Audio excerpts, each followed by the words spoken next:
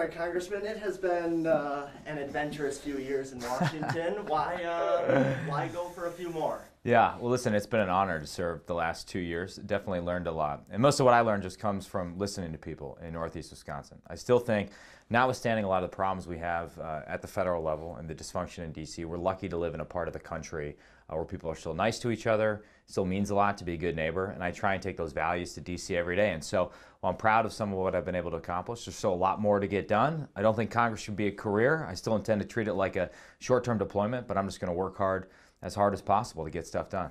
Awesome. Looking back, what are some of the things you're proud of that you've done so far? Sure.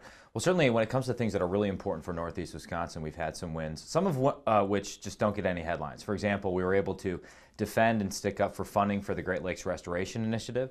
And if you care about keeping clean water, keeping a healthy environment here in Northeast Wisconsin, that program is absolutely critical. We've been able to have a lot of success in terms of reforming the Veterans Administration to make sure those who've served and put their lives on the line are getting the care that they need coming home, making sure that if employees in the VA aren't performing, that the Secretary of the VA has the authority to fire them, protecting whistleblowers, making sure the choice program works. Certainly the rebuild and modernization of the American military is something we all take for granted, but it's incredibly critical at a time when we're facing increasing threats from China, from Russia, from terrorist groups around the world. And so those are just a few examples of some serious things that have happened. If given 2 more years, what would be some things you'd look to accomplish? Well, I think healthcare is a critical issue. The costs continue to go up and up. I will concede to my friends on the left that the system was broken prior to Obamacare, but I would argue Obamacare has made it worse. And so that's why I'm proud to have introduced a piece of legislation with a Democrat from Colorado working across the aisle in order to require transparency for healthcare pricing. Because it's my fundamental belief that until we as consumers and patients understand what exactly we're paying for when we interact with the healthcare system, we're never going to bring costs down, and power is going to stay concentrated in the big insurance companies and the big hospitals. We need to shift power down to the patients, put the power in the hands of families and individual patients, and that's how we can really reform our healthcare system. What has it been like for you seeing that healthcare debate and so contentious, and it almost got through a change to the Affordable Care Act? What's just been Sure. for you? Yeah, it really worries me what I'm seeing now in the election. I mean, I think every year it seems like more money gets spent on cheesy or ominous TV ads, and we don't actually get a better choice as voters and individual citizens. And the problem is, if you are willing to demagogue the healthcare issue, all you're doing is making it less likely that actual, real, meaningful reform is going to be done. In other words, if you're willing to go out there and spend millions of dollars trying to convince people that the other side is going to take away their health care, then you're actually making it harder for us to reform the system. We need men and women of good faith on both sides to come together and bring their best ideas to the table, and we need to have a debate about what's working and what isn't. And I think we in Wisconsin can protect people with pre-existing conditions while also making sure we bring costs down and giving individual patients more choice going forward.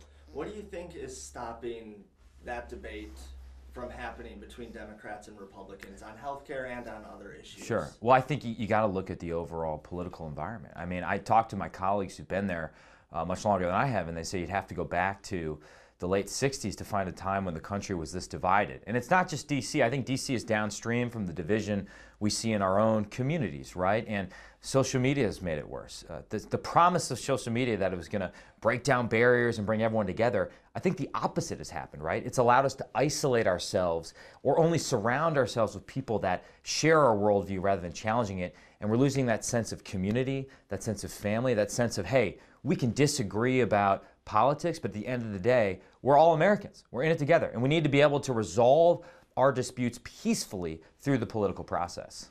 Shifting gears a little bit, what can Washington do for the Northeast Wisconsin economy? Yeah, well, one of the things we can do, I think, is have the humility to devolve more power and authority back down to Northeast Wisconsin. I mean, it's my fundamental belief that, we have a unique way of life in Northeast Wisconsin.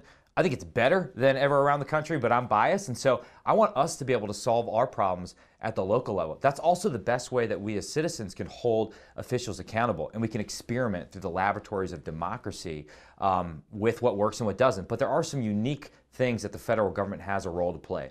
I mentioned national defense earlier. That's something the states can't do on their own. We have to continue rebuilding our military, and I really worry that we're going to fumble that if we don't continue it down the road that we've begun to go down with the last 2 years of investing in our military. Certainly when it comes to infrastructure, the federal government has a role to play in partnership with the states, but there are a lot of different areas where we just need people to kind of work together and get stuff done. That's why I've been so focused on congressional reform in my first 2 years in Congress, because until we get that institution working again, I don't care who wins the election, we're going to continue repeating the same mistakes over and over again. We got to get Congress to do its basic job and the elected representatives of the American people actually working for a change. On the military, what do you think could be the greatest threat, so to say, for the United States? I think China is by far the biggest long-term threat that we face. I mean, there are other threats we face, whether it's from Russia, whether it's from terrorism, but China is by far the most comprehensive threat.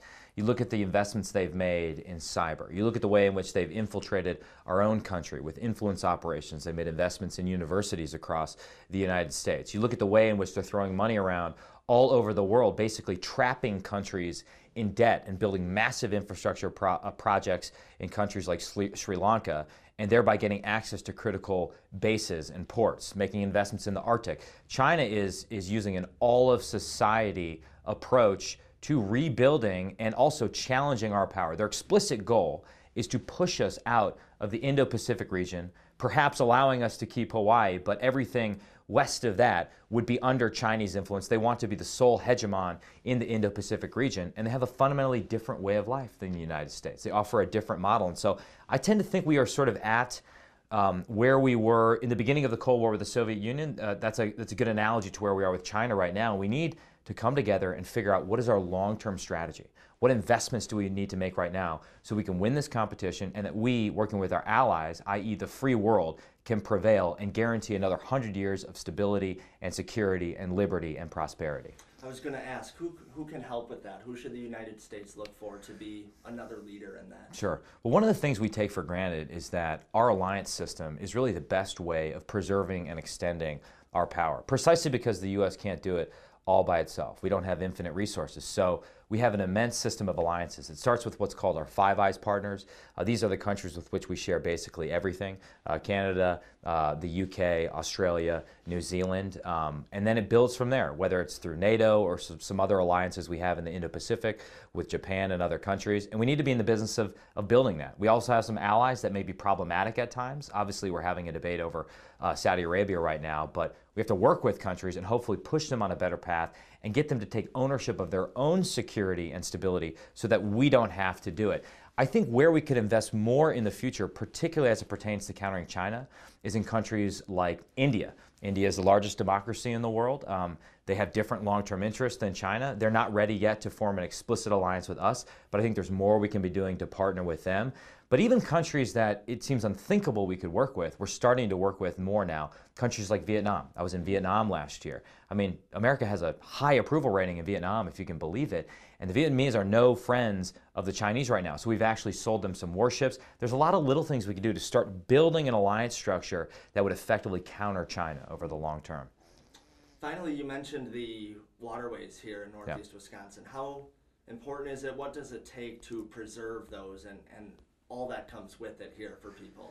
It's critical. I mean, listen, we take for granted the idea that we can just turn on the tap and drink clean water. And you want to talk about a real public health crisis. I mean, when that stops, and certainly we've seen it in places like Michigan, that would be it. So we can't get complacent. And obviously, economically, our waterways, whether you're a fisherman or you just enjoy going up to Door County and being out on the water, I mean, it's just a part of our culture here in northeast Wisconsin. So it's absolutely essential. I'm a conservative and I consider myself a conservationist. I think there's a rich tradition going back to Teddy Roosevelt, and we absolutely have to protect and preserve and pass on to the next generation this gift we've been given. That's why I've been proud to continue the Save the Bay initiative, where we're bringing together local stakeholders, farmers, environmental activists, DNR officials to figure out, okay, we know agriculture needs to thrive in order for Wisconsin to be healthy, but we also at the same time want to make sure that our farmers are implementing the best practices to take care of the land, to take care of the water, and we shouldn't have to choose between a healthy economy and a healthy environment.